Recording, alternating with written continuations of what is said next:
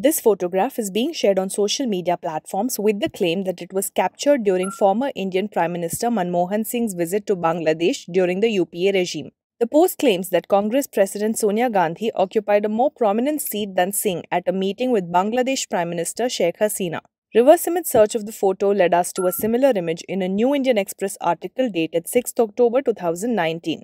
This article reported that Gandhi, Singh, and other Congress leaders met Hasina in New Delhi on 6th October 2019. The photo was captured during Hasina's 4-day visit to India in 2019. Manmohan Singh was no longer the Prime Minister of India then.